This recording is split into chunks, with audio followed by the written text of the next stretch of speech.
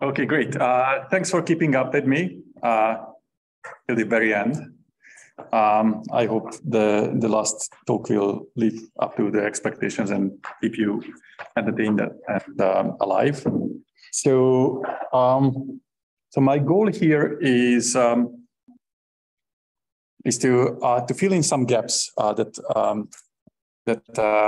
the many talks that you had before might have left. So one sort of goal of the first part of the talk would be to give you some insight into how unsupervised learning as addressed in the different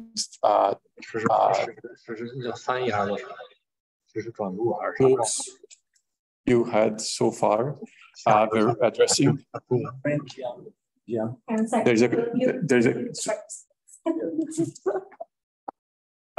I don't need to mute myself. Okay. So I would like to give you some hands-on on how state-of-the-art methodology works when one wants to address this problem of learning a complex stimulus statistics and based on this complex stimulus statistics to predict neural responses. So that's the first part. The second part, I will try to frame this approach in a broader context, in the sense that what is the case when the computational principles or the natural image statistics is not sufficient to go about predicting neural behavior. And in the third part, I will try to reflect on comments during my last talk and after that, which concerned whether these neat theoretical ideas can be tested in experiments or not. Okay, so just a very quick recap, which I hope you'll be able to do. So the whole idea was to try to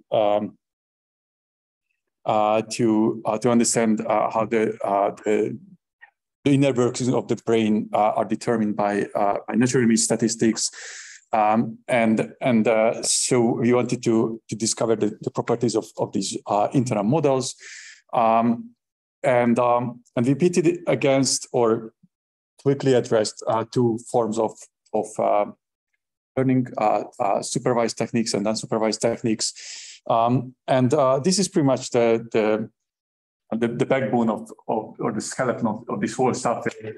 One actually lists what sort of differences these different approaches might have, and here I want to just highlight one thing that we left off at the last lecture, that these unsupervised degenerative models can be hierarchical and might contain top-down interactions as well. But rather being really a delivered result, it only remained as part of our wish list or something like that. So we want to briefly address this with state-of-the-art learning. Just a very quick recap that the thing that limited us from all this was that we were dealing with linear models. So there, the initial goal being phrased as trying to learn the empirical distribution of the environment with some parametric approximation of the distribution. And this was done in a way that we wanted to discover the latent variable that sort of determine the structure that we observed in pixel intensities. And the way it was phrased was that we needed to learn a likelihood function and a prior in order to actually arrive to this objective function. And the linear case was a really simple one where which a normal likelihood. And okay, so why can't we go beyond the linear case? It is because if we have a very complex likelihood function, and we have, for instance, a very simple prior, like a normal, which we are experts in dealing with, we can integrate, sample, whatever we want. This integral will be really, really, really tough. So it is not really manageable. And although we do not need the explicit integral, or at least we sort of can omit this entity called the marginal likelihood when we do the inference. So it appears in the denominator of Bayes rule, but sometimes we argue that this thing is not depending on y, so the inferred quantity, and this way we can this can only be considered as a normalizing factor to the function, so that the whole thing, this two-factor thing will have an integral of 1. So the denominator only ensures the normalization. So this way we might just end up with this. But still, if we do not know the normalizing constant, then some additional downstream computations that we want to do with the posterior will be tough to do. For instance, when we want to make decisions, then a non-normalized version of the posterior will have some limited potential. So that's why we want to somehow come up with a formalism that can achieve what we want, to learn this an approximation to a very complex empirical distribution, for instance, the distribution of images, right? So I start off with this. So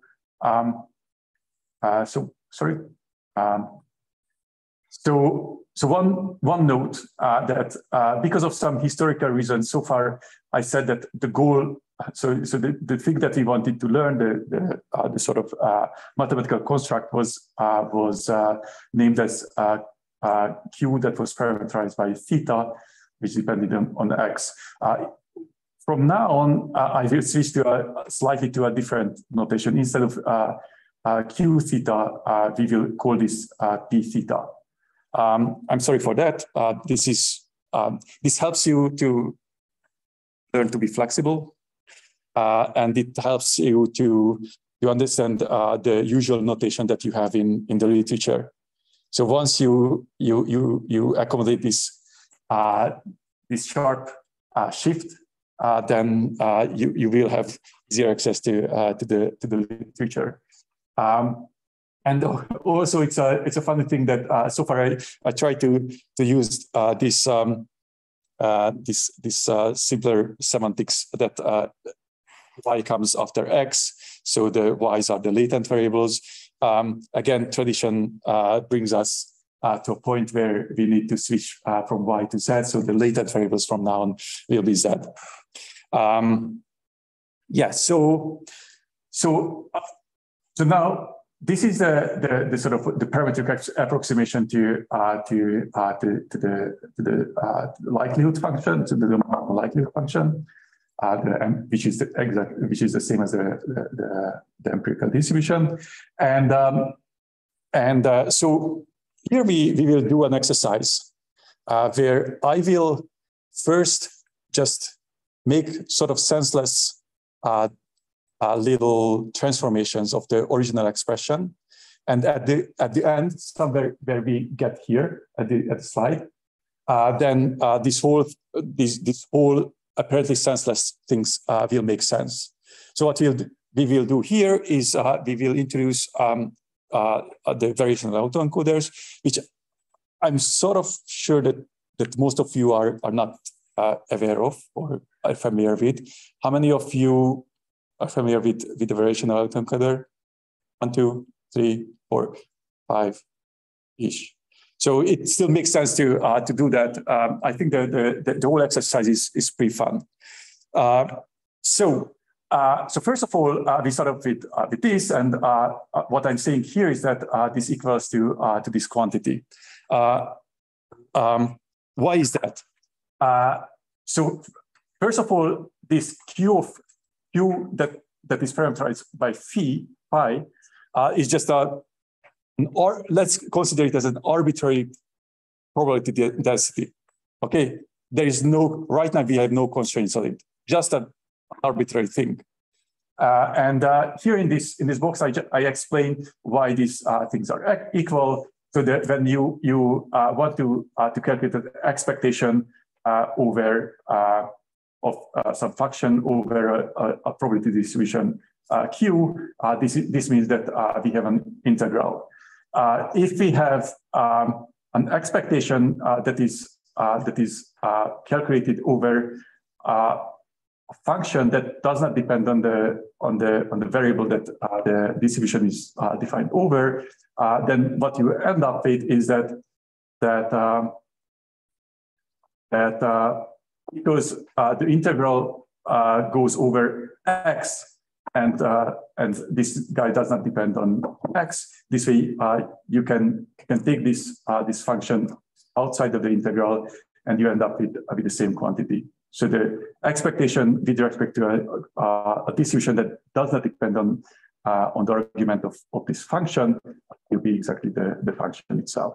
So this way, since this distribution is a z-dependent thing, it's over z. This way, the equality holds. Okay, so we pretty much just doing nothing here. Okay, so and yeah, it just reiterate that this is an arbitrary probability density function. So we can go to the next step. So what we will do here is that we will just apply the definition of the conditional probability. So the conditional probability P of z given x is equals to the joint of x and z over the probability of x. So here what we are doing is nothing else but using the basic definition of conditional probability. Okay, so still super basic. And the next step would be this. We extend this original expression by multiplying it by 1. Multiplying it by 1 will be obviously done in a quirky way. This Q will be multiplied, will be multiplying the expression, and will also divide the expression. So this expansion is again just a trivial step. Okay. Yeah. So next, we can break this logarithm into two. Again, this is simple algebra. The logarithm of a multiplied quantity will be the sum of the individual quantities. And the other thing that we do is that for this joint distribution, we again apply the definition of the conditional distribution. Okay, so again, the interpretation of the whole thing is not our job right now. Right now, I just ask you to understand the very basic algebra that we are doing, and hopefully, we are at the fourth step, and it will be clear. So what we lost.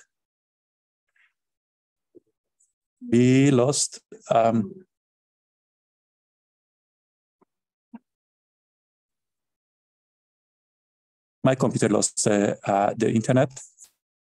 We are still on ASUS, which is good. So it says connecting to Zoom.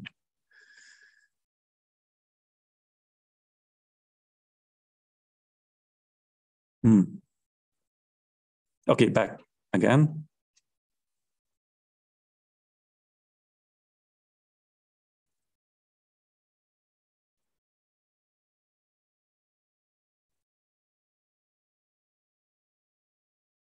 Okay, sorry for the hiccup.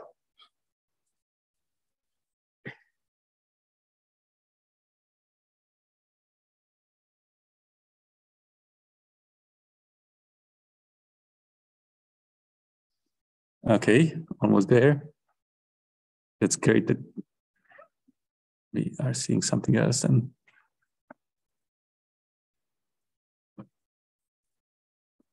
so somehow everything is super slow.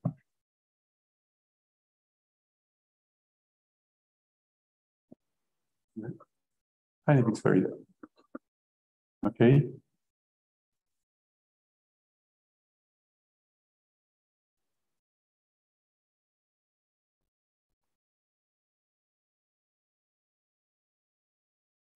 Right, because the sync is not that great between the two. So right now I'm changing here, not changing there.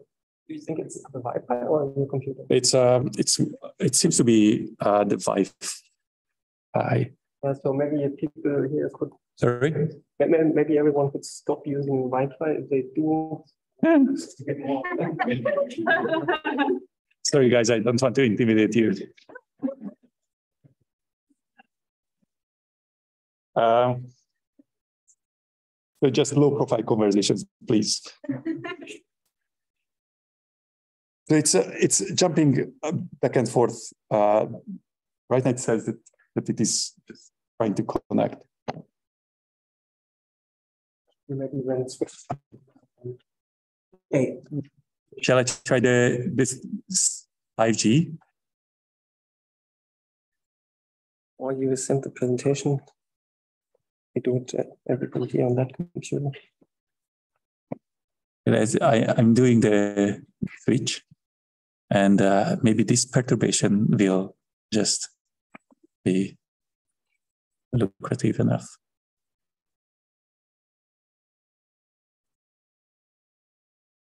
Let's see. Now that is fast.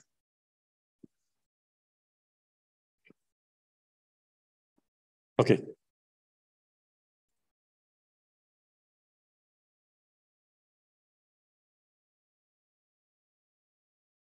Okay, lovely.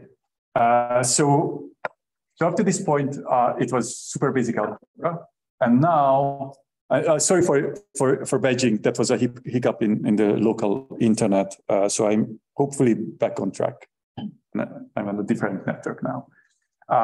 So the next step is again just using the definition of some basic quantities in probability theory.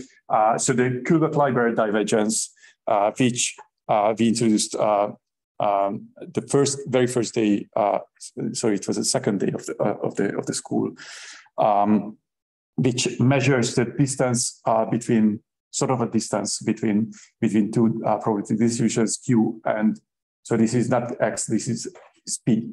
So Q and P is measured, and if you check how this looks like, you will easily find that the quantities that we have here exactly map to two forms of Kullback-Leibler divergence, one between two quantities and one between these two quantities. And this is a time when we only used algebra and definitions, so we can stop now and think a bit.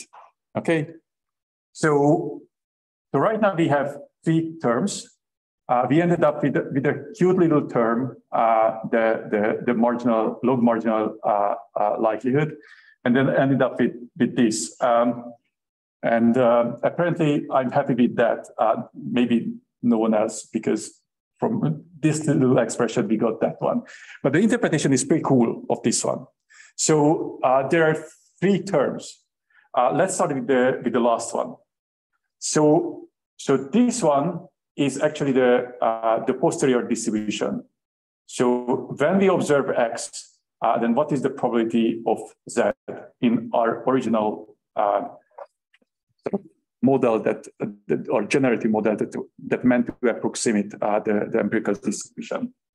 So this is what I call it a difficult beast because it's hard to calculate.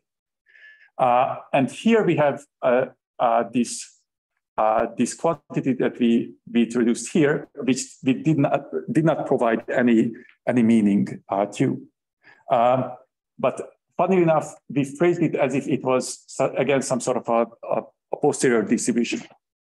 So this is the time when we provide an interpretation to that. So imagine that this is an approximate version of the posterior distribution. So this is something that Manish was also speaking about. You have some exotic probability distribution with many modes and quirky statistics. And instead, you have something that you can deal with. For instance, just the best approximating normal distribution. Okay, so this would be the best. Let's think of it as the best approximating normal distribution that approximates the posterior. So what if it is the best? It means that the best means that we are as close as possible with Q, P, meaning that scale divergence, since it has a minimum 0 when the two distribution matches, so this quantity will shrink. So when you have a better approximating Q, then it will get closer to P. Okay. So if this is our interpretation that Q is the approximate posterior, then this is a cool thing because although we cannot calculate this one, but if we can somehow manage to shrink this thing, then we can also know that the approximate posterior will be as close as possible to the real posterior. And so what the goal might be then, we have these blue quantities. So this is a difference between one term and the other term. If we maximize these two things, then that means that this will shrink because we are trying to approximate the log posterior, the log marginal likelihood. So this has a fixed value based on a set of stimuli, right? So if you have tons of observations, then this log marginal likelihood will have a fixed value. If we maximize this one, then this will be minimized. That means that what we achieve is that if we change the parameters of phi such that this becomes minimal, and this also means that this approximate posterior will be as close as possible to the real posterior. So then we also only need to somehow tweak these parameters phi, and we don't need to explicitly calculate the posterior. Instead, we just need to handle the approximate posterior. Okay, so now this is sort of a motivation, a beautiful motivation, and we can go to interpret the rest. So this is so beautiful that we give a name to. This is called the expectation lower bound because it's a lower bound to the log marginal likelihood. So if we calculate this one, that we know that the log marginal likelihood can be only be higher than that because a positive number is added to it. That's why it is called a lower bound. So this one is parameterized by theta, which are the parameters of the generative model, and of this the parameters of the Q, which we call the recognition model. The recognition model because it recognizes what's underlying the images. So Q will be called the recognition model, and P will still be our generative model that is our primary sort of goal to learn to. Okay, and one more thing about about the interpretation of these two terms. This is, I think it's pretty instructive again. So what it does here is that based on our recognition model, we make inferences about the features that might underlie our observations. This is this is given by the approximate posterior. So we have an approximate posterior, and under this approximate posterior, we calculate the probability of our observations. So we go up, estimating the underlying sort of causes or latent variables. And then based on our inferences, we want to estimate how likely the observations were. This is called the reconstruction term. So how well we can reconstruct the image from our inferences. And the other one is something that we call a regularization term, whereby we want to calculate how different our inferences are from our prior expectations. So prior expectation semantically means that what we expect from our outside world. And so this second term in the elbow calculates how much our actual inferences deviate from what we expect. So this one will have a simple form. It can be, let's first consider it as a Gaussian. So the prior will be a simple Gaussian. This will be an arbitrarily complex thing. This can be also an arbitrarily complex thing because we did not make any assumptions about the parametric form, whether it's linear or not. In fact, it can be highly, highly nonlinear. And all these quantities can be easily, can be, so if, let's make it more down to earth. So imagine that the mapping, here we have a mapping in this generative model from Z to X. So this mapping can be arbitrarily complex. And normally these days, how we parameterize these mappings is by using neural networks, because those can, that's a very flexible model class to parameterize arbitrarily complex mappings. So you have a very complex high-dimensional neural network, which parameterizes this guy, and another neural network that parameterizes this guy. And so we only need to tune the parameters such that this will be maximized, and all these quantities will be easy to calculate once you just define a neural network. So this is sort of a recipe, and it's a very successful recipe. The variational autoencoder. Well, it's a large chunk of understanding the variational autoencoder. You need a bit more for that, but still, this is the backbone. So I just wanted to give you a feel that it's not only the case that we can only assess linear models. There are ways to approach the nonlinear ones, and it's not that difficult, the whole thing. Do you have any questions?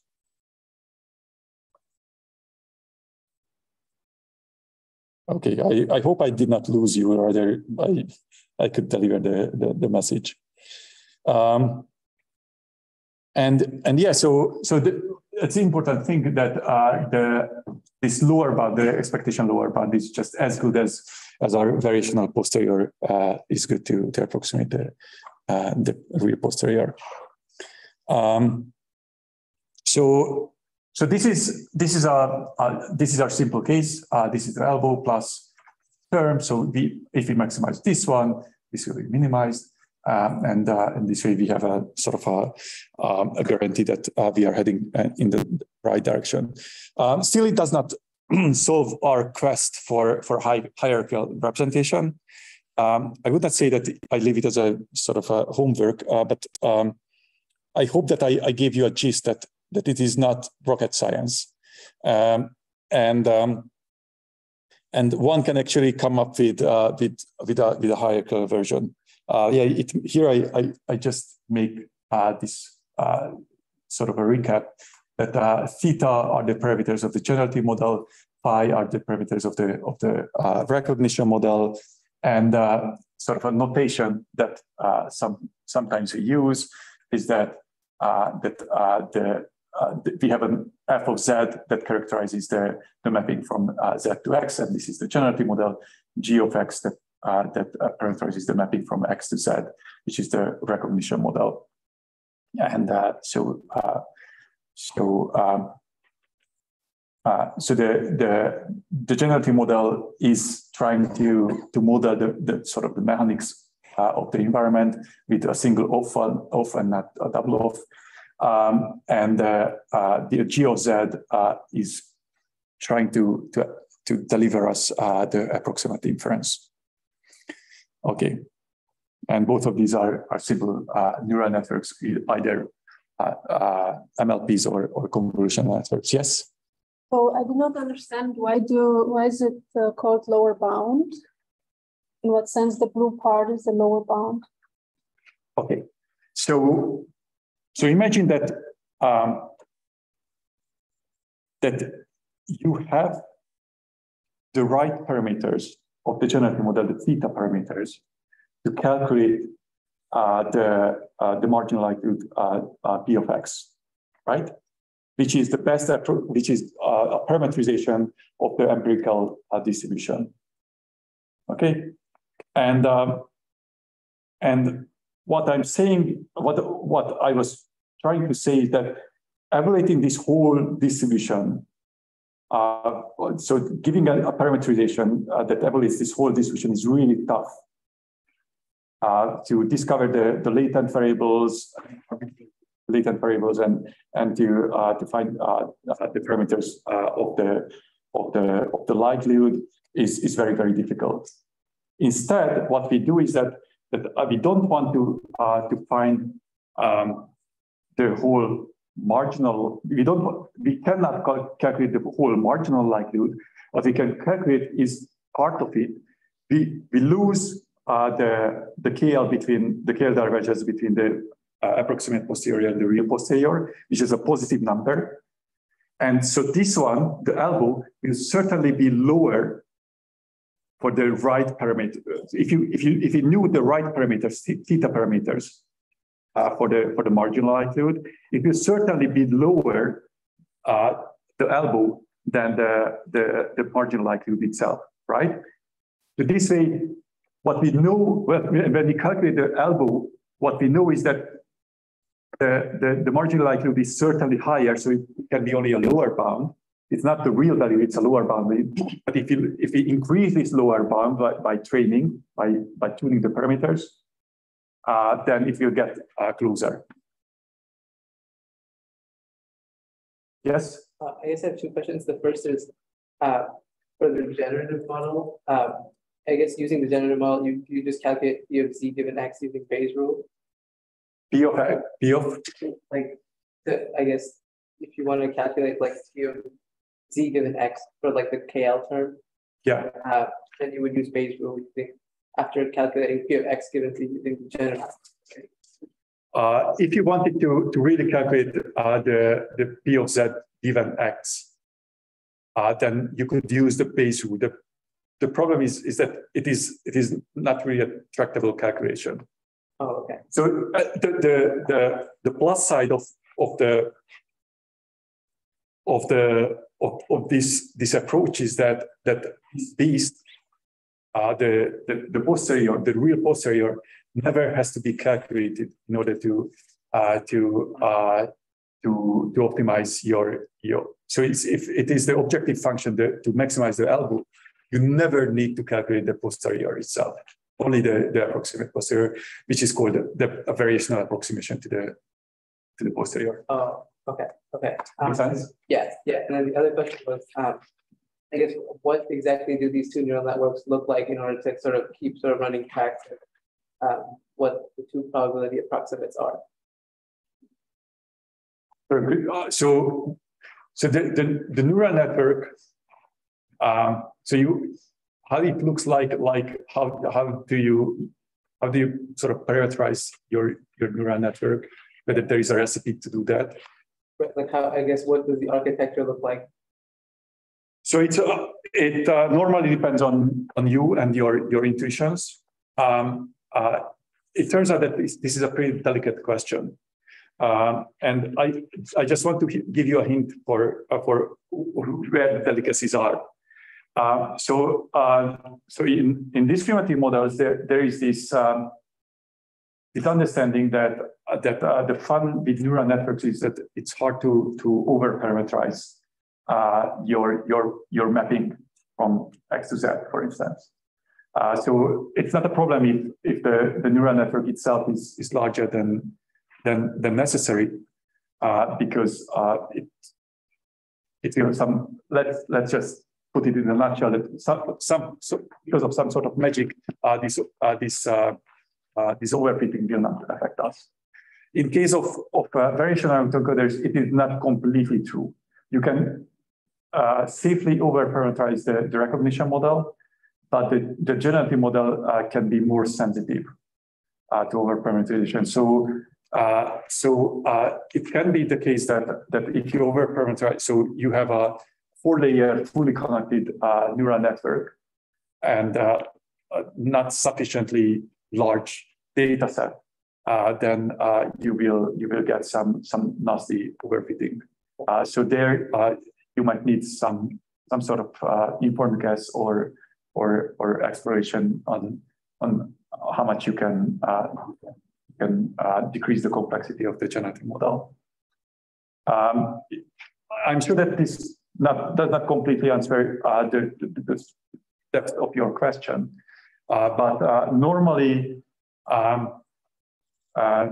you can use the whole weapon set that you have for discriminative models as well. You can use CNNs or other forms.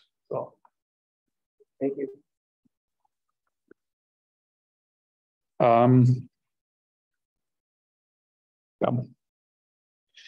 Yeah, and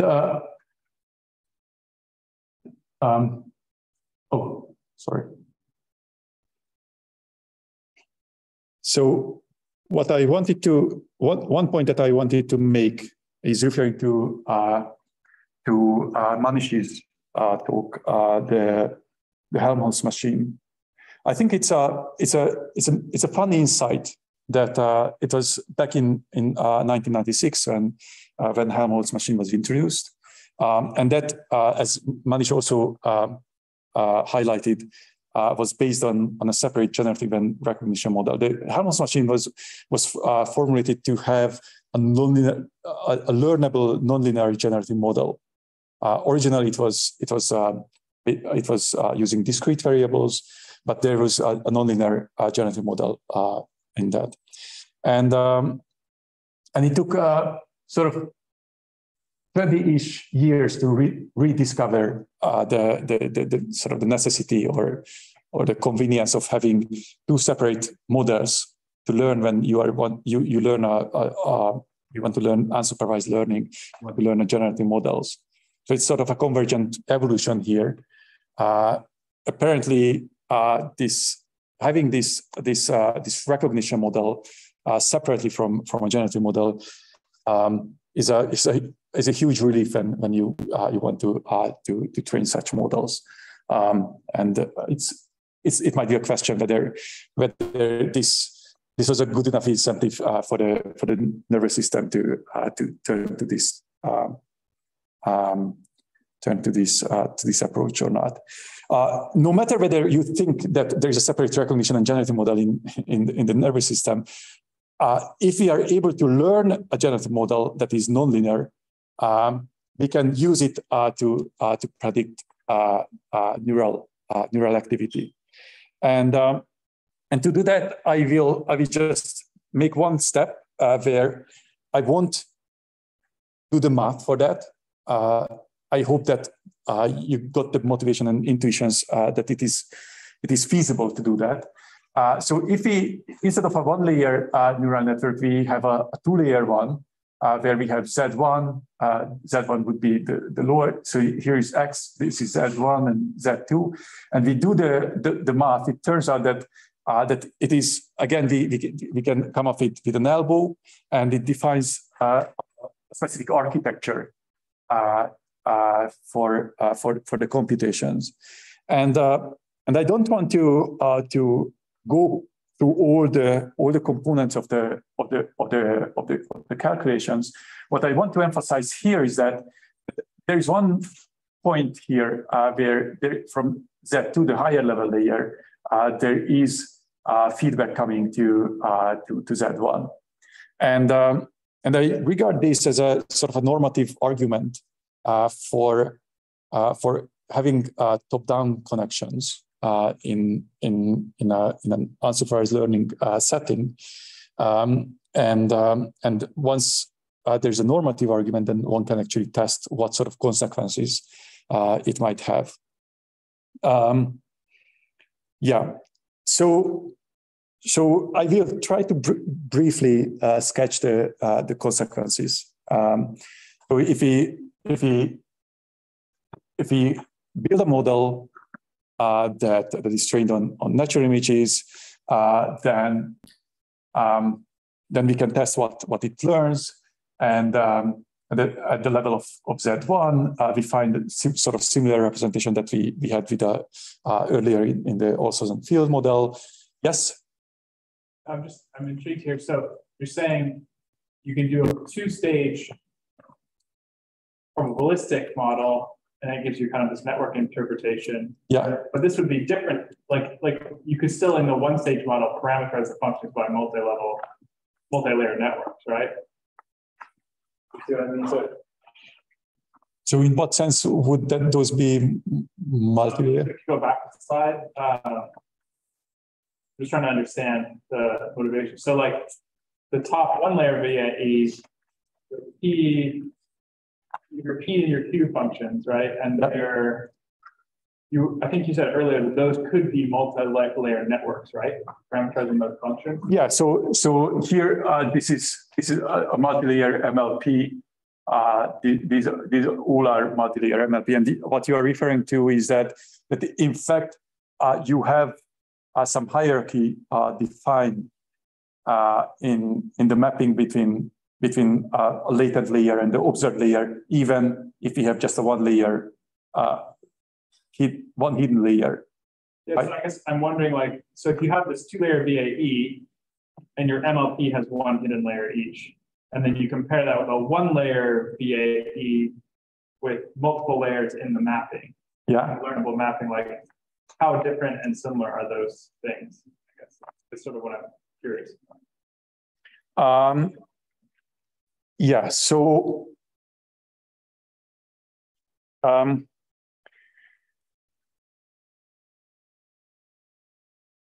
so the sort of representation that we learn when we have a one hidden layer but highly complex generative model, then they should somehow match to the multi-layer one. But so there is a strong incentive. So it's sort of a biological. It has both a machine learning and a biological motivation to have multiple layers. So when we have multiple layers, then we have a hierarchical set of probabilistic features that we can use to make flexible inferences on. So if we learn a representation, for instance, in the next case, and we have this one, and we find that at higher level layers, there is a representation for complex features like faces or objects. Then when we are tasked with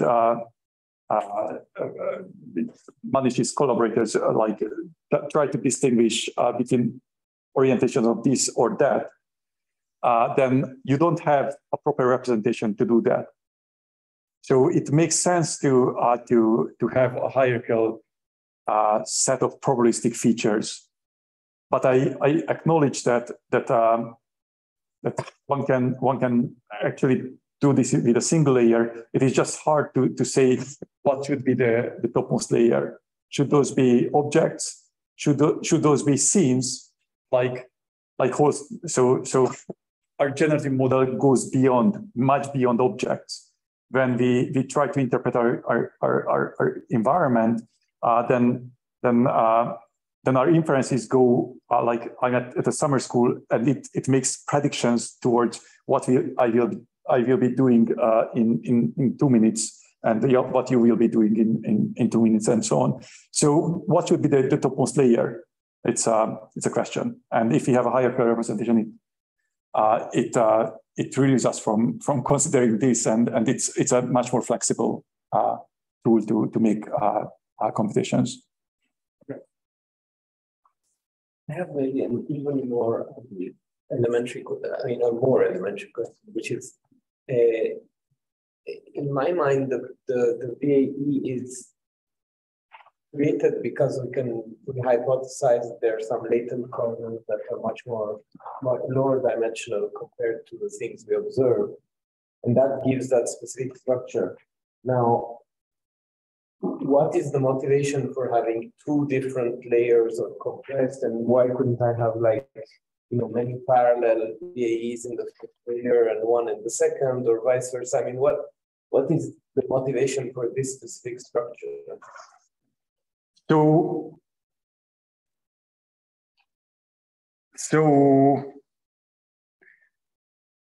because for the VAE, there is this central kind of guess that we can describe things well by assuming that some variety of things we observe come from a coarser cause, which can be described in a coarser way. But what is the equivalent guess for this structure?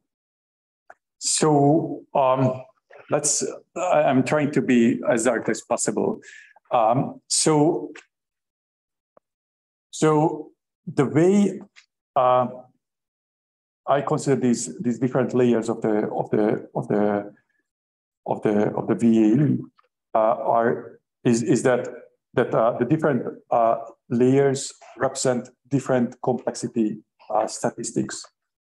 Early in the hierarchy, some lower level statistics, even just linear statistics, higher level layers, more complex ones, and even more and more complex ones.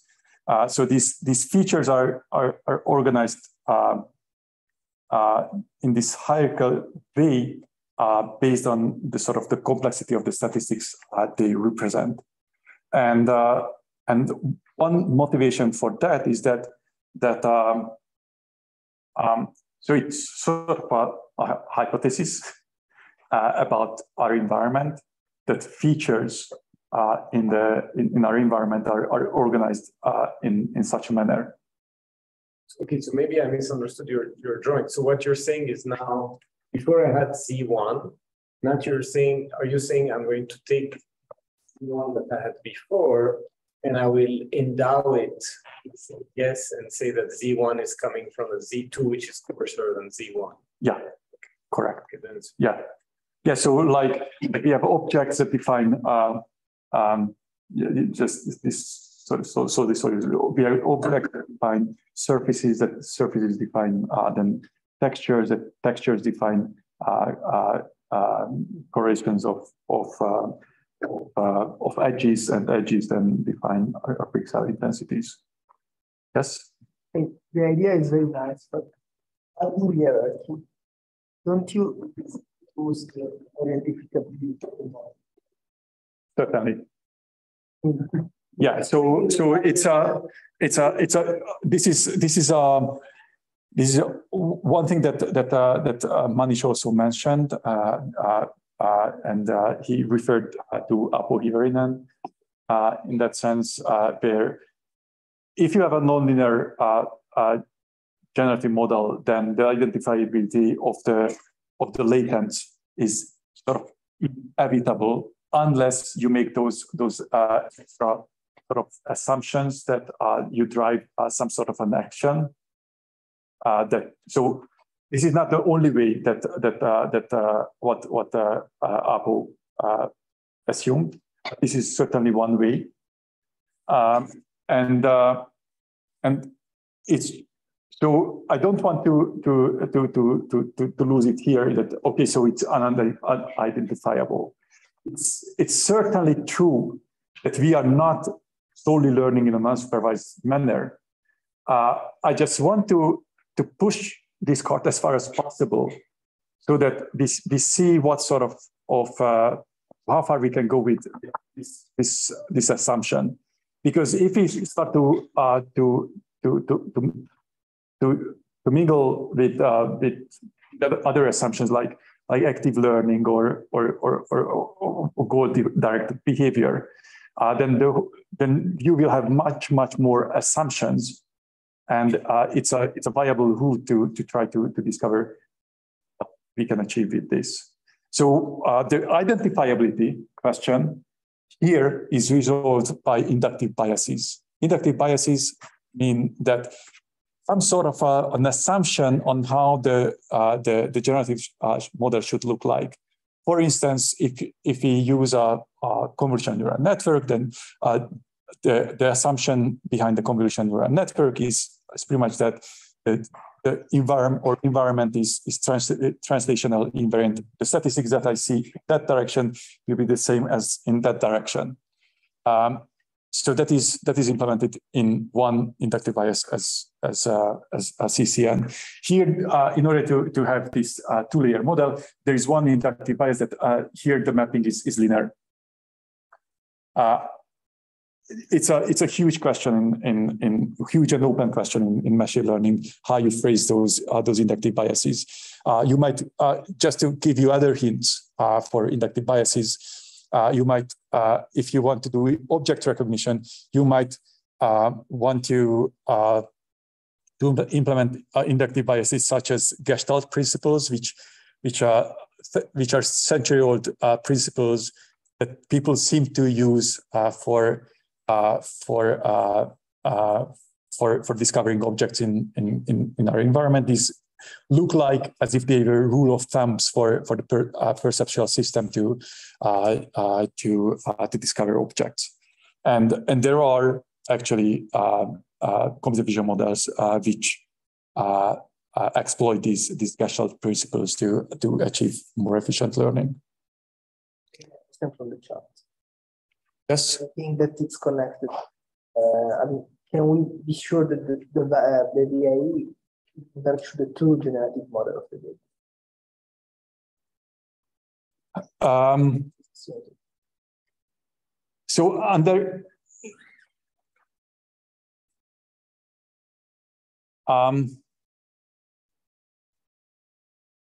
no, so there because of the unidentifiability, we cannot be sure because, for instance, if you just have a normal prior, then so the simplest way to see it is that the normal prior itself is rotational invariant, and our features in the environment are not arbitrary sort of rotations of the features. Those are real features or something like that. So there are certainly some ambiguities in the generative model. Just to highlight one more thing, for testing we used texture images. So these are synthetic textures. Like this is a snake skin. This is the cracked soil, as we are getting more familiar with these days. These are some grains. And what we find is that at the level of Z2, these dots, individual dots, correspond to the knees of the posterior at the level of Z2. And what you see here is that the different texture families are somehow separated, which is a pretty cool thing because what we know from electrophysiology is that at the level of V2, when you have multiple instances of the same texture family, the response of a V2 neuron will be invariant to the different instances from the same family. They vary across the different families. So if you have the grains, then you will have a slightly different response. If you have this don't know what sort of texture it is, then you have a very different one, but it will be consistent across the different instances. And this is not true for V1, right? And as you might have an insight from the previous slide, this is similar to this VAE. The variation within a texture family will be low for a Z2 representation, but it will be high for a Z1 representation. And a consequence of this, and this might be sort of a useful argument for these hierarchical representations, that this sort of increased invariance to different instances of texture families is actually a form of compression, because we get insensitive to changes in the actual stimulus identity. We only are sensitive to a broader class, right? So this way, it is sort of a way to achieve gradual compression. So we achieve some sort of invariances, or we learn some sort of invariances in this generative model, and these invariances go for like objects would go as high as would provide us different identical responses for different lightnings or postures or something like that.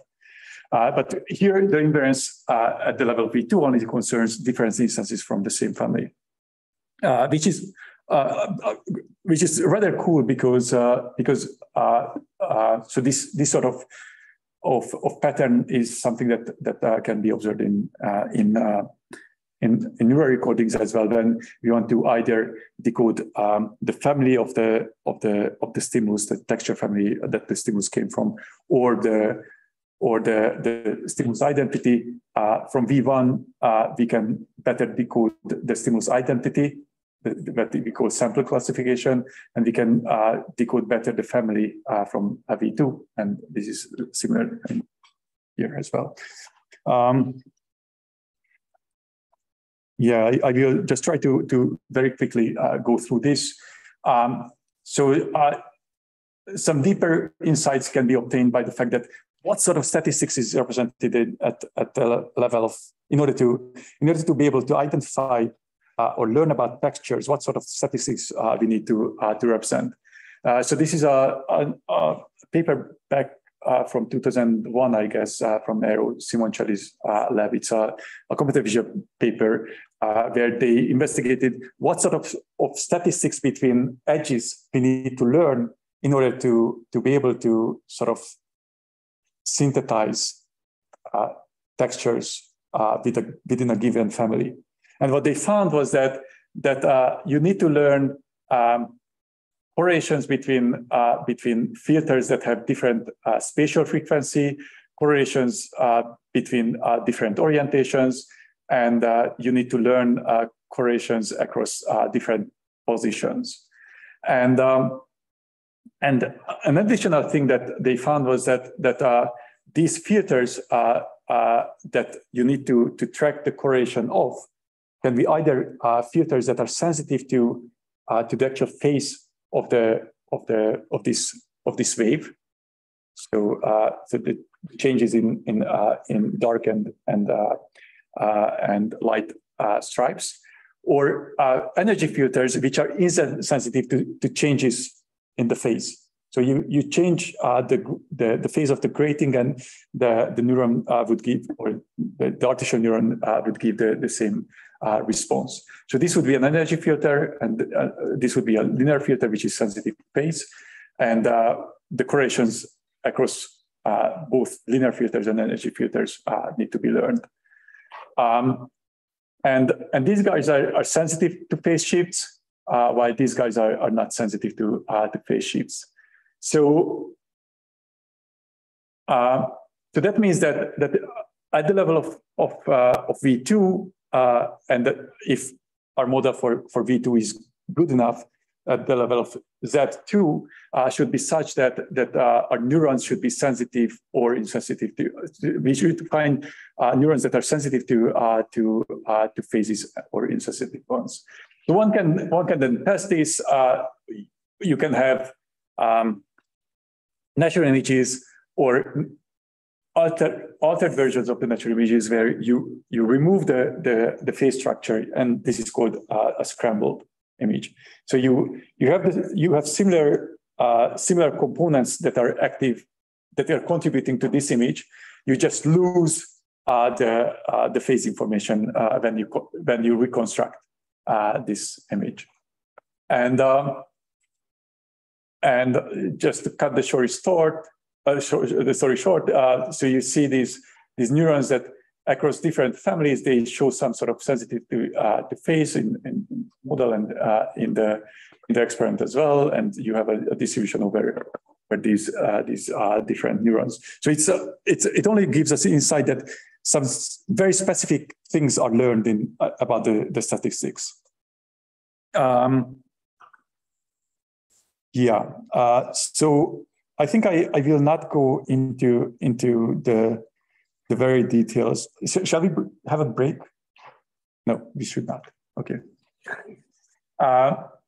So I will just really skim through this stuff that some additional properties of neural responses can be predicted, like the correlation between responses. I won't explain those in detail, and it can account for effects like illusions through the top-down computations, whereby when you have like a conjugate square like this, and you have a neuron which is sensitive to an edge oriented in this way, as the illusory edge would be.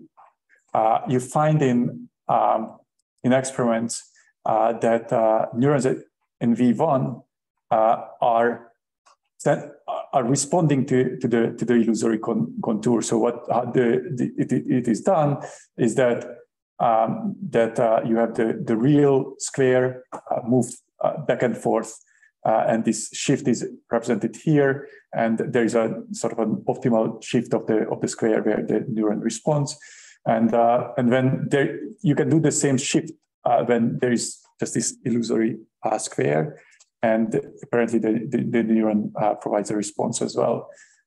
We have sort of better illustrations than this by now. It's just an older version, but here again we have similar effects.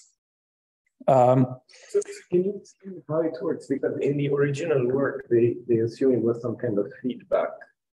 So the key here was that they showed response in V1, and they assumed that it was feedback from V2. Correct. So in your case, it couldn't be that. Yes, it is. It is a feedback. So that's that feedback you added, or? So the feedback is not this one. I'm manipulating this one, rather.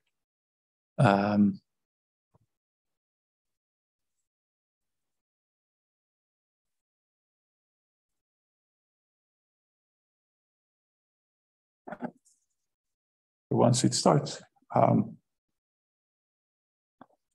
So because in the elbow we have this term, so Q of Z given X1 and X and Z2, this is sort of a feedback term that affects Z1, and the exact same thing causes that although at the level of Z1, textures are not decodable, so the texture represented there, you cannot linearly decode texture from there.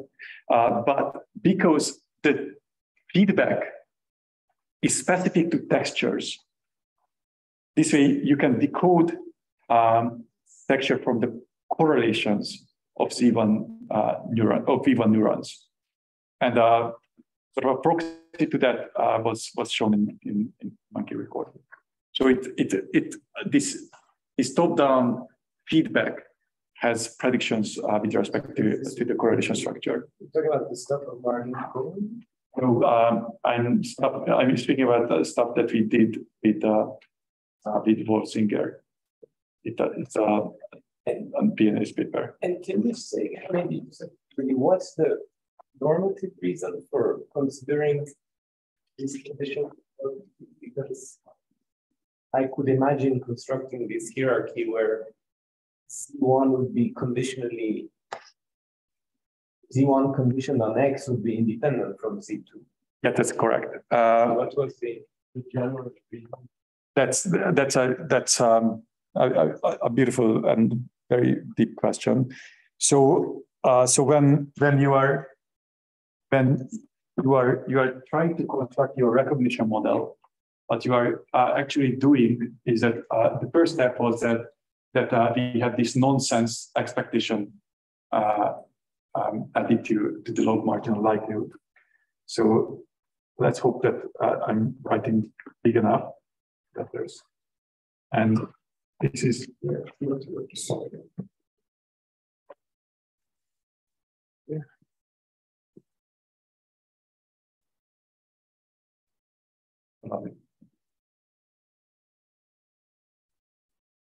so we have the log P of theta given of X, and then we start off with by now we know that this is the variational portfolio.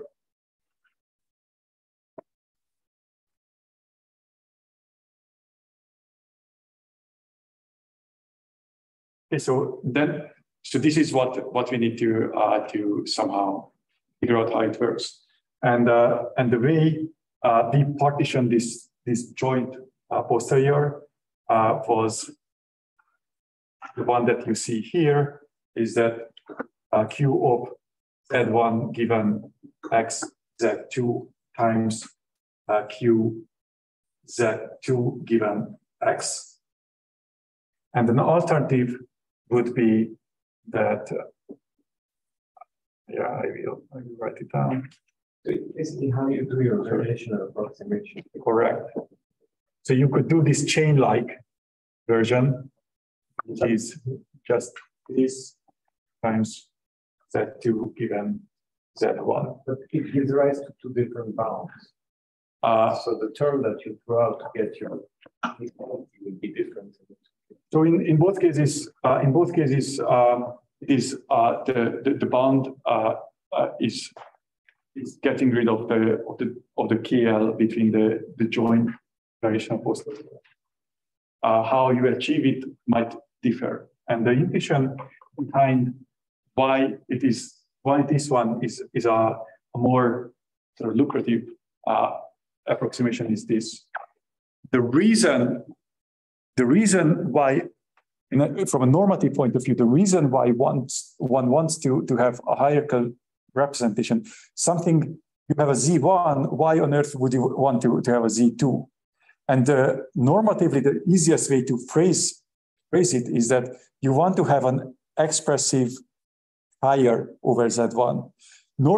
Initially in a VAE, you just have a normal prior. And this higher level layer will provide you with an expressive or more complex prior. And this way, if your prior is more complex, then your posterior will be more expressive and makes more sense. The problem here with this partitioning is this. So no matter a prior reason to have the higher level layer is sort of washed out because your posterior at the level of Z1 will be super simple. It will be the variational posterior.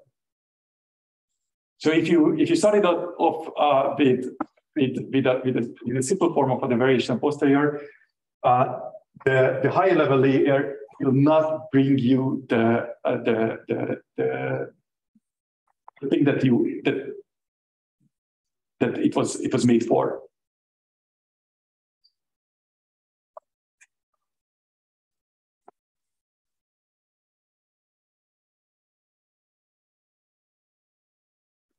Okay, so far I was just using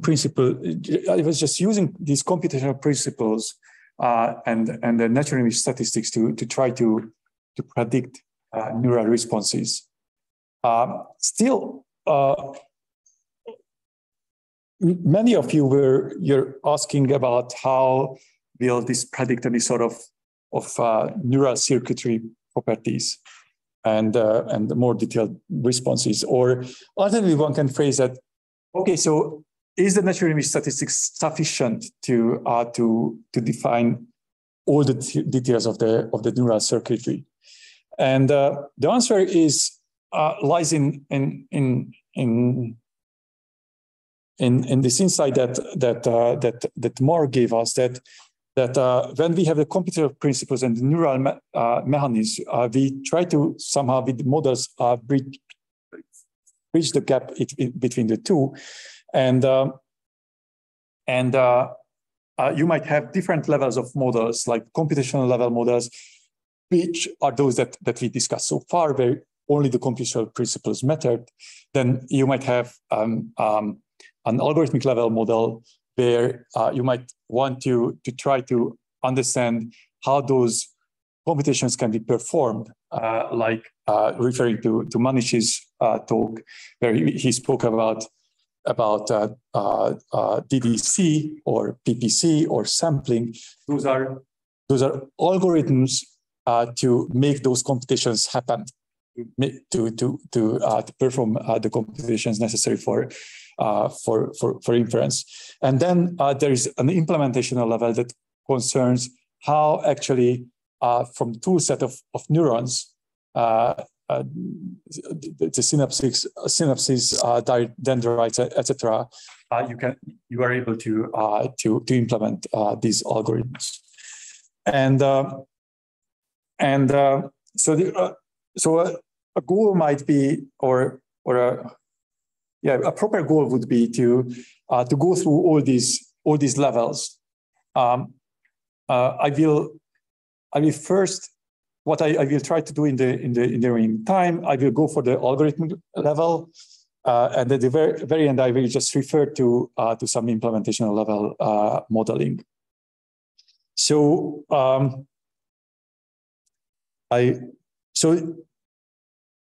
so here I just want to highlight this that according to Manish's argument, there is no reason not to represent proper probability distributions in the brain when one wants to drive actions, which is a theoretical standpoint. It still might be a question whether it is true that the neural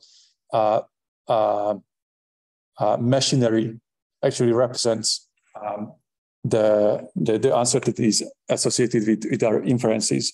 And here I won't go through the very details of this study. This came from Andreas Tolias's lab, where they showed that if you have large number of trials, you have a large number of neurons recorded, then you might be able to infer the sort of like the distribution that the neurons represent. You can build a model which represents the uncertainty associated with a stimulus being presented, or one that ignores this uncertainty. Based on neural recordings, you can do this model, and then if you have a large enough number of neurons, then you can do it in a trial by trial basis. And then you will be able to predict the behavior, the choices of the animal.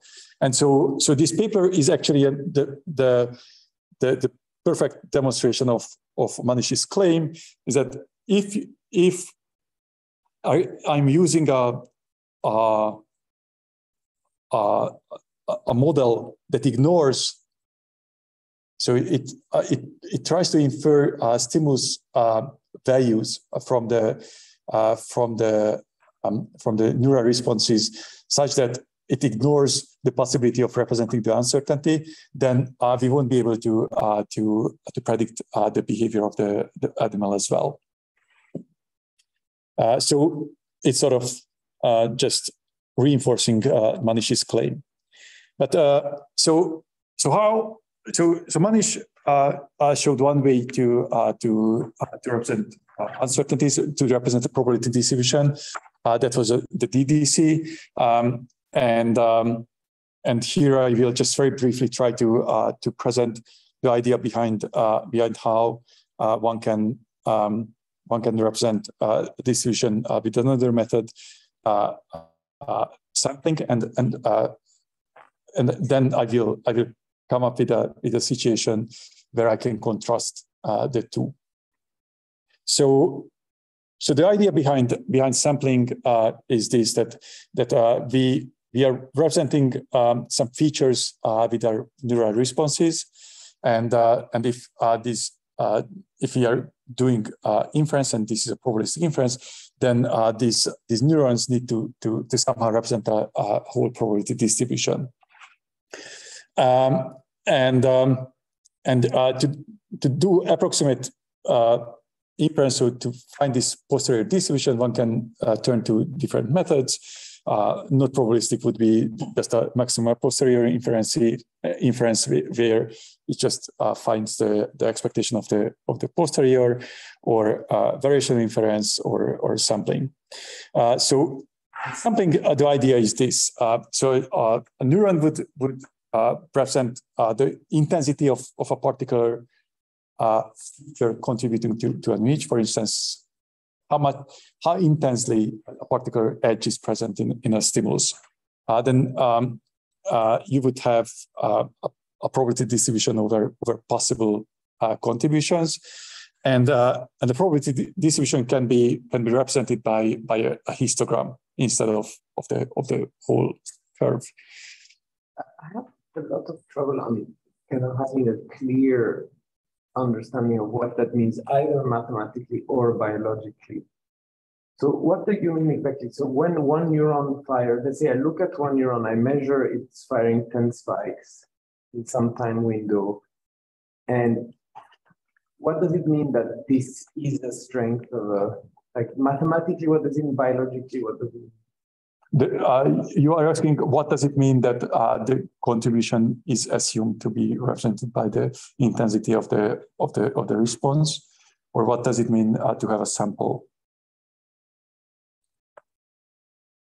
So you measure the output of a neuron, right? Yes. And then you want to have some mapping between that output and something in the physical world. So what exactly is that mapping? What are the two quantities? So if you are certain that a particular feature contributes to a given level to an image, so it is the. What does that mean? That means the image is the linear combination of. So you have a simple image which contributes from a single little Gabor filter, okay? And in that case, if there is a particular neuron that has a receptive field exactly that Gabor filter, then this neuron would fire heavily, and this can be sort of like an intuition for how heavily it is responding is just calculate the dot product between the image and the receptive field. Okay, but that's the Ford model. That is the classical receptive. Yeah. It's not what you're saying, I think. Yeah. So, so this is a sort of a deterministic case. In the case of probabilistic inference, this is also affected by the prior, but still, if it's a point estimate, then a given intensity of response will be there, depending on for instance, the contrast of the Gabor filter, right? Make sense? So the intensity of the response will be determined by the contrast of the Gabor filter. Would be related to it. Yeah, and if if we assume that our observations are noisy, or there is some sort of any sort of ambiguity associated with the image that we see, then instead of a sharp posterior or point estimate, we have a distribution of possible intensities that might underlie my observation. And the sampling when you are doing sampling is that you visit the different possible interpretations of the image. Maybe it's 3 spikes from that feature, or maybe that's 15 spikes from that interpretation. The frequency with which you visit the different possible interpretations will be proportional to the probability distribution.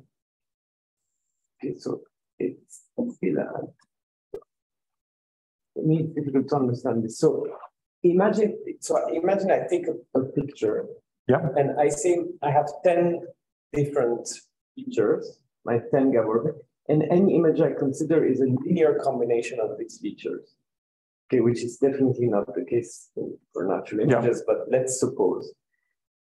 Then you want to say, okay, neuron 1 is associated to basis function 1, neuron 2 is associated to, so if neuron 1 fires 3 spikes, I will interpret this that my image contains a Gabor filter with intensity 3. Yeah. Is that what you're saying? And yes. Then, so one time this neuron will fire 3 spikes, one time 2 spikes, one time 17 spikes. So now I have a distribution, I have some empirical, some histogram of the intensity of that specific kind of patch. Okay. Yes. So I have so my 2 questions about this is that, first of all, this contains many assumptions that, I mean, first of all, it's unclear images or linear combinations or anything. So it's part of the likelihood, yes. Okay, secondly, I mean, why would one neuron be specifically doing that? I mean, there's no reason that I should believe that this is the case, right? I mean, there's no indications that neurons are designed that way. Designed the way to represent probability distributions, or designed to represent features? Well, I mean, designed to represent features, yes, in the sense that they would be more, the activity would be more correlated to some images than others. So in that sense, yeah, okay, yes, but then beyond this, so already this kind of mapping for me is, I don't know how it's motivated and what are exactly the assumptions it's relying on. But then the other thing is that this is a mapping that makes sense for me who's watching the neuron, right? So I'm looking at the neuron, saying, oh, this neuron fires 3 spikes. So now I will draw this Gabor filter on my image, and then I look at this other neuron, so on. But for the brain, like biologically, what does it mean? It means that the brain has to have a dictionary and coming and measuring this neuron, saying, oh, then I have to draw. So there has this whole machinery has to be there in the brain to do that, to interpret what this neuron is doing, right? Yeah, I think that part of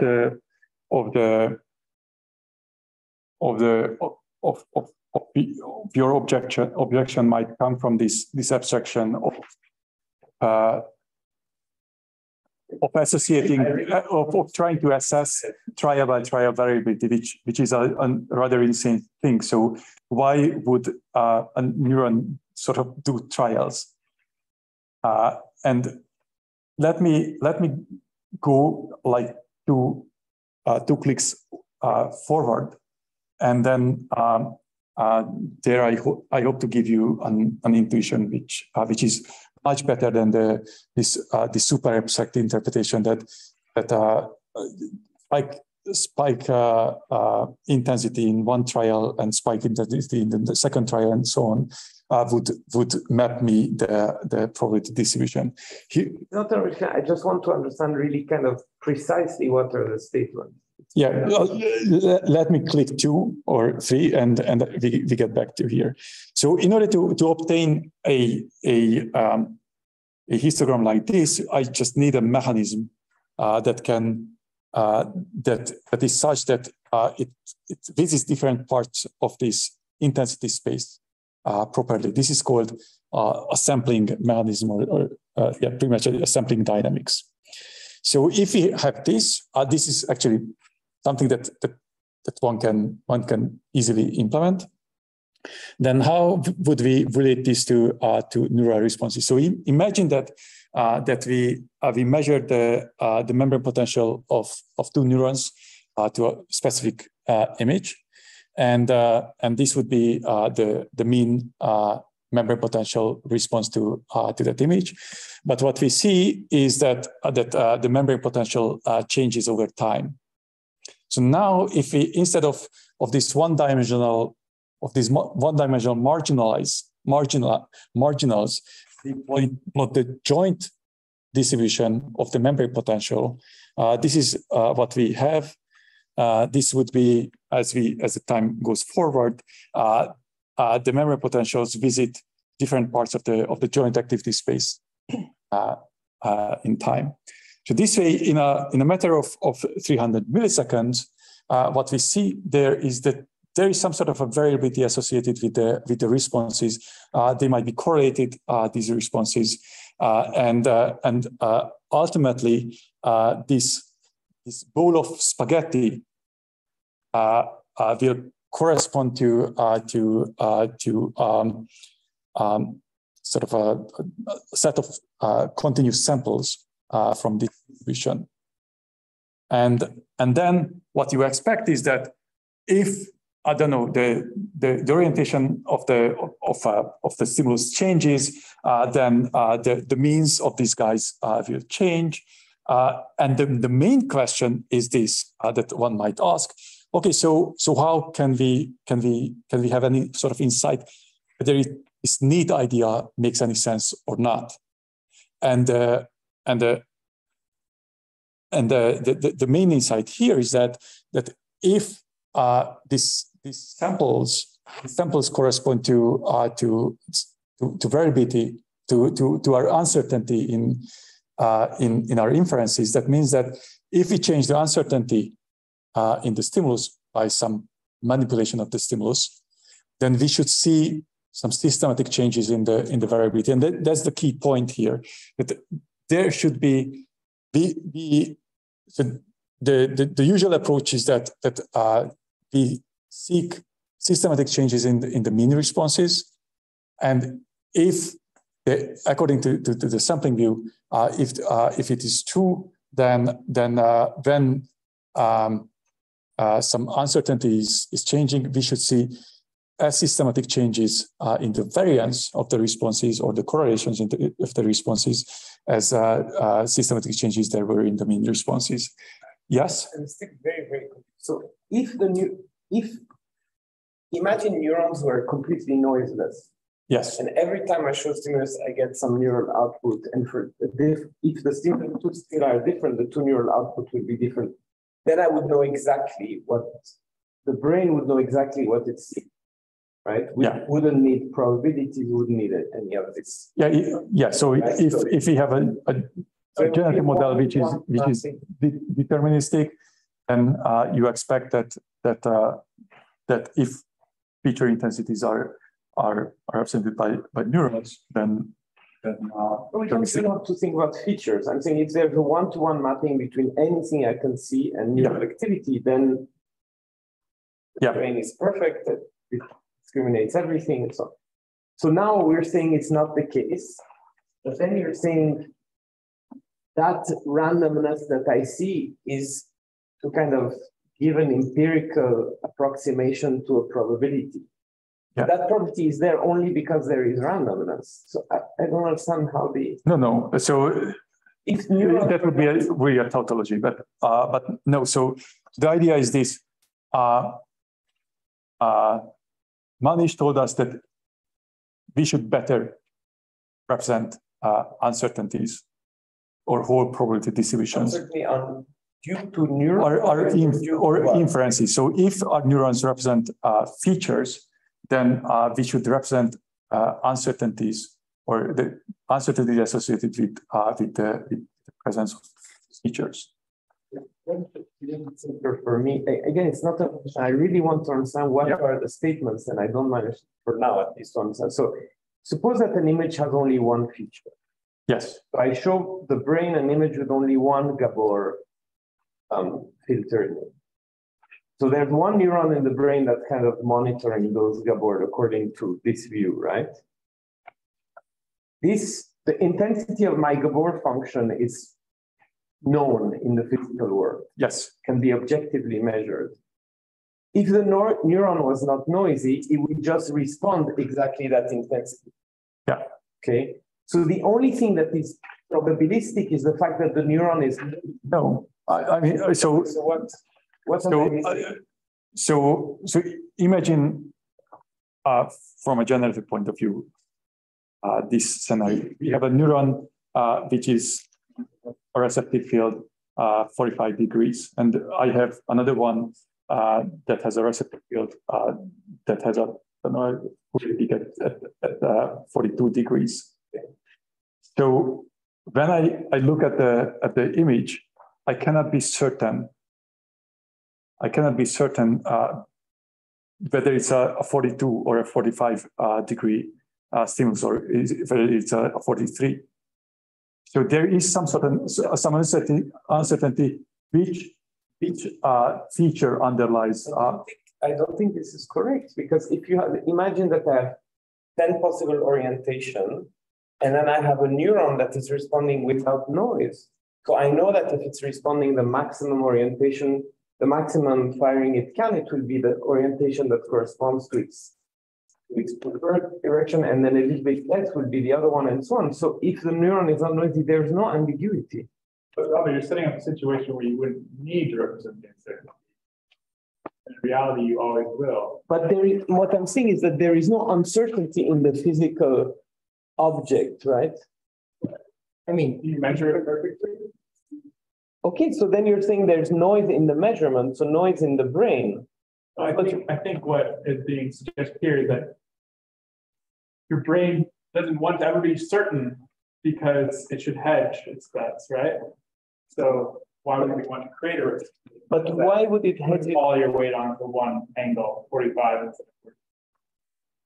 I mean, if you forget about the brain, if you have a sensor that is measuring something, you want your sensor to have as little noise as possible. But it can't remove it entirely. Okay, so then any uncertainty has to do with internal noise. Or internally generated variability, or I don't know what. That's what we call noise. Fluctuations are. That's what we call noise. So again, I think that at the level of edge filters, it's not that evident what we are seeing for apart from noisy sensors. But in fact, if we look a bit further down the processing hierarchy, then it's much easier to understand the sort of problems that we are faced with. So when we are trying to infer the pose of an object or the direction of a particular object,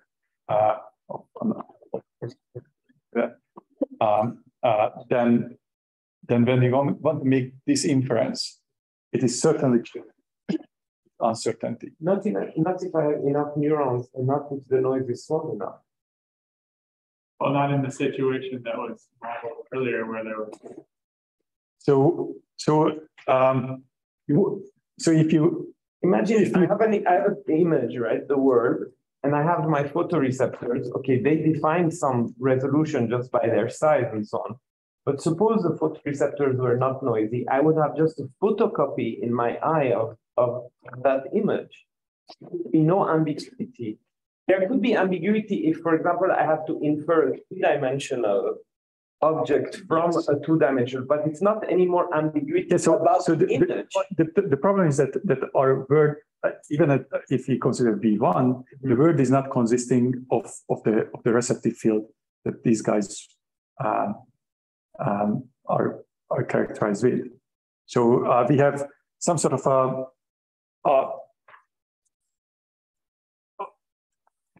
we have a complete representation even of the environmental stimuli, but still none of the so the stimuli that we observe are not exactly just the superpositions, linear superpositions of the filters that these neurons are characterized with. Okay. So when you train a generative model on natural images, then you might want to learn the level of observation noise. It turns out that the level of observation noise cannot be shrank arbitrarily, because there will be always some level of some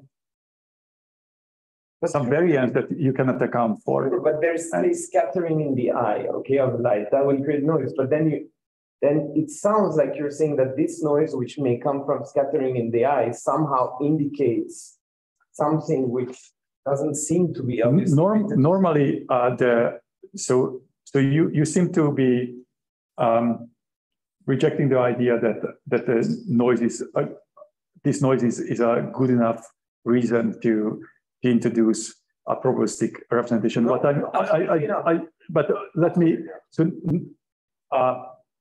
normally, it's the noise that is easiest to use when one wants to introduce the notion of uncertainty. But certainly, the ambiguity that we are faced with when interpreting images are much more interesting than the noise itself. So noise is a paradigmatic example, but certainly not the sort of uncertainty.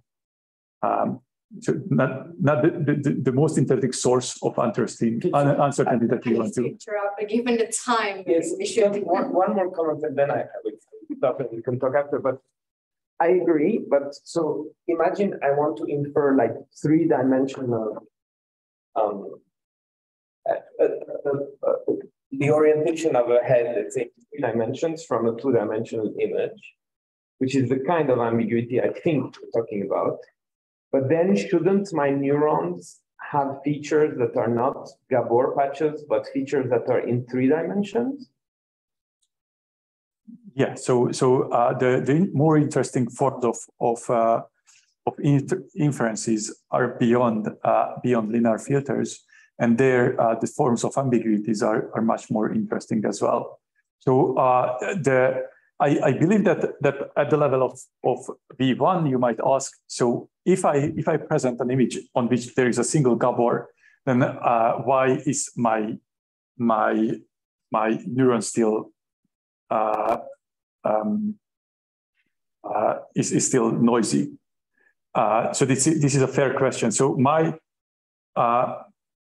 for this an easy answer is that this is not a natural image. So when the brain makes inferences about what's going on here, then all the top-down influences will come in, and this way, sort of, we are sampling the possibly high-level interpretations, and those high-level interpretations will be injected as noise. But so if it was the case that we are in a very simple world where it's a linear combination of Gabors, and there is no noise at all, then we should be able to learn a generative model which makes a deterministic mapping, because this is our world. But if the statistical structure of the image is more complex than that, then certainly there will be some variance that I will not be able to account for with the generative model itself. So I'm sorry to interrupt you, but given that we're 12 minutes over time already, we're going to wrap up. Yes. Okay, I will. So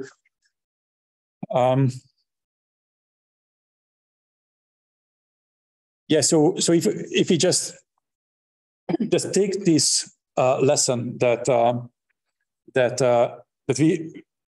we expect changes in not only in the mean responses, but also in the variance of the response, systematic variations in the variance of responses, then we can turn back to our original Gaussian scale mixtures model, where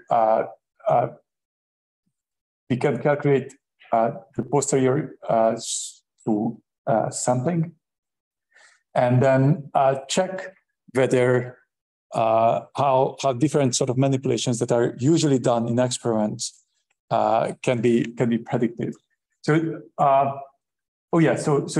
this is just a very simple intuition about how, for instance, things like contrast will affect the responses.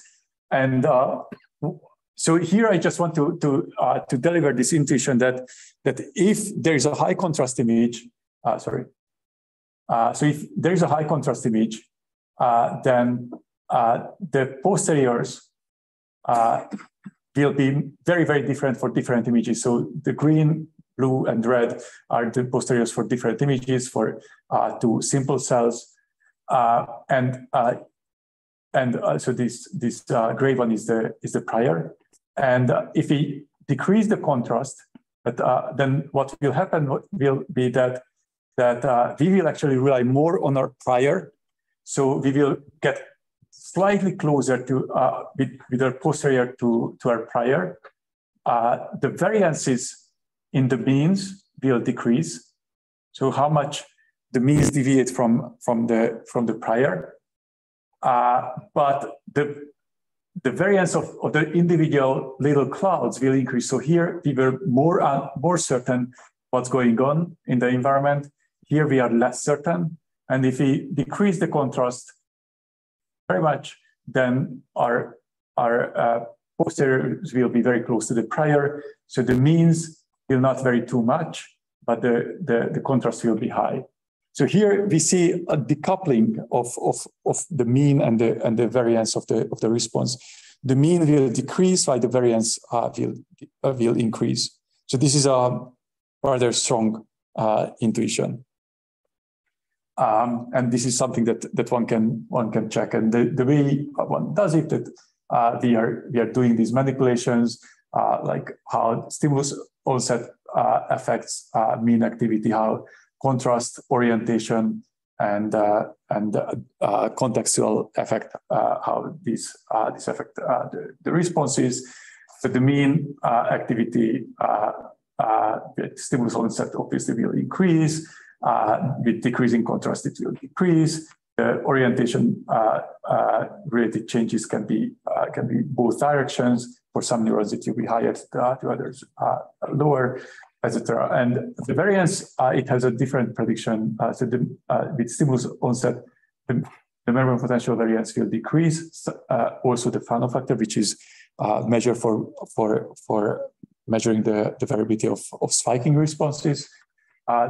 With contrast decrease, again, the variance will increase. With orientation, the variance will stay the same, and the Fano factors, etc. So what we see here is that there is a very strong sort of pattern in predictions that we can check, and if one goes after these experiments where these quantities are manipulated. One can consistently predict these changes with a sampling scheme, so I will then wrap up here, and I won't go in the direction of trying to directly contrast PPC and DDC. I will just go with this.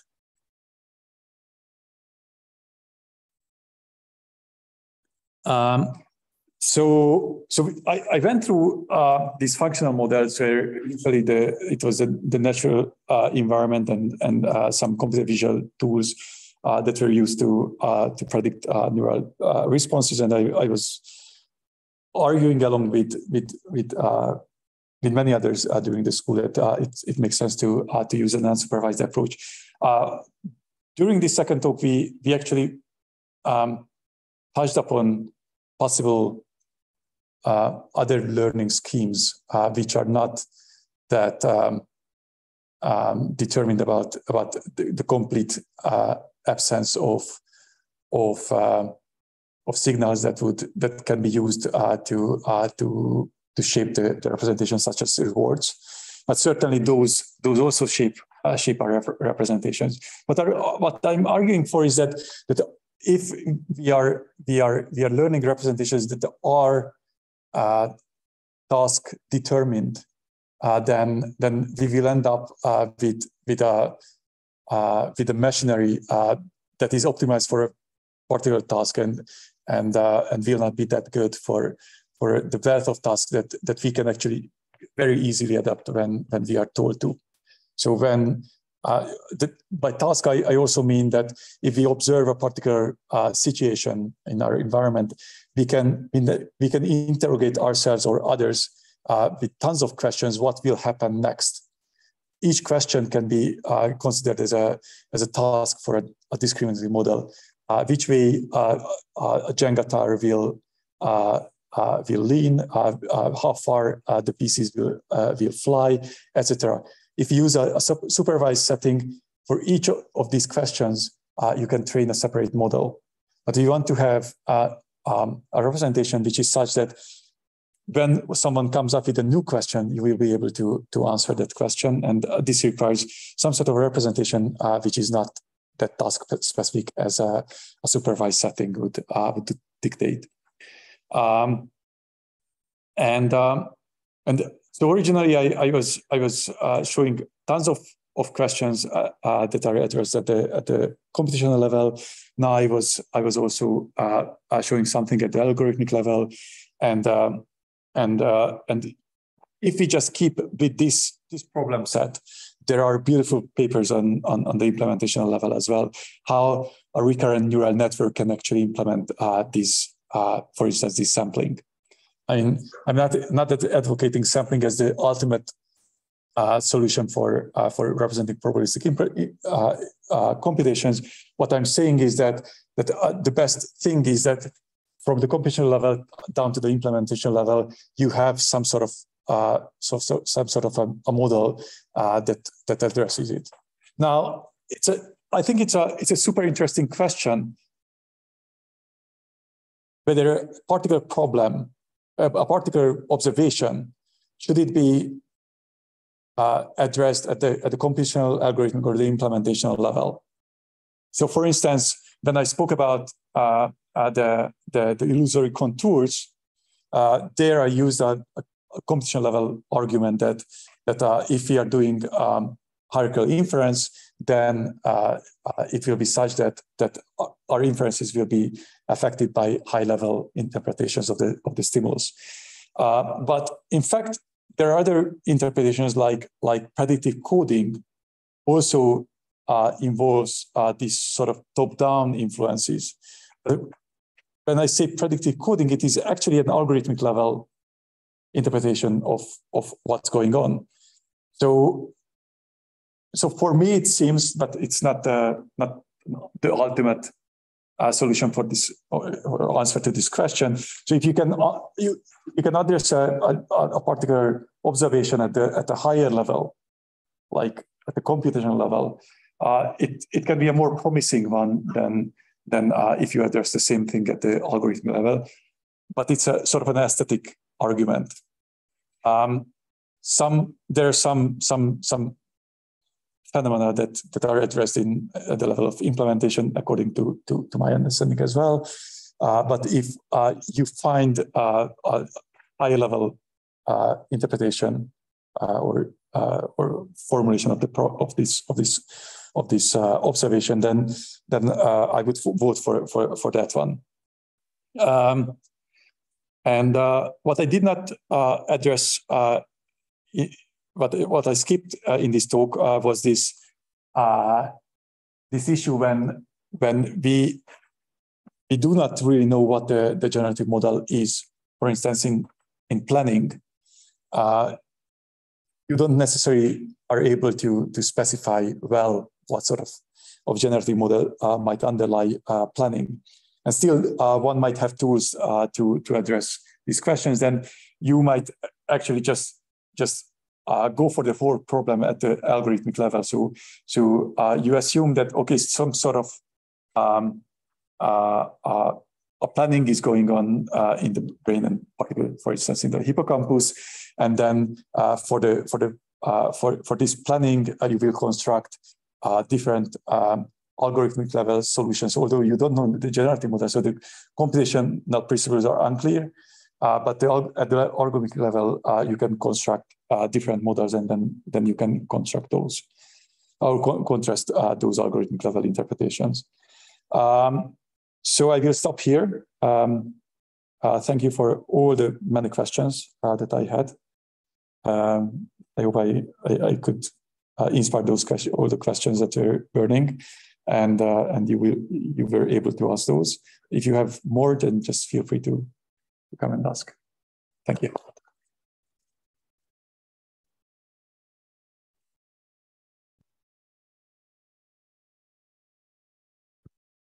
All right, so thank you again.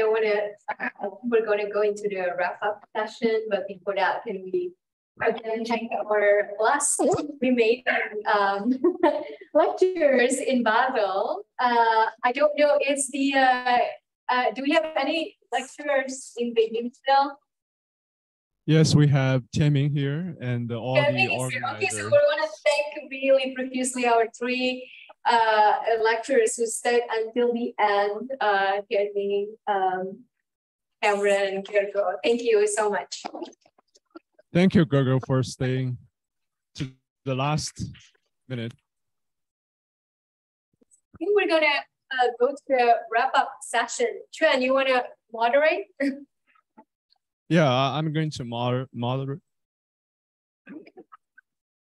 So what we are going to do